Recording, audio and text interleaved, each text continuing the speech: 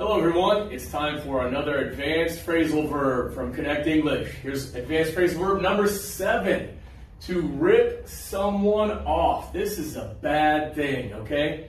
If someone rips you off, bad day. The definition is to cheat someone, especially by taking their money, okay? It has probably happened to everybody where you paid too much money for something or someone gave you the wrong product and took your money for it. So, for example, the taxi driver ripped Jill off.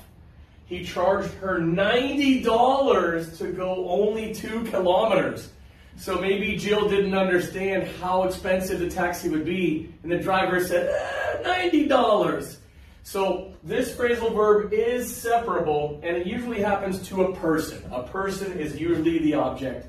They ripped me off. Don't let them rip you off.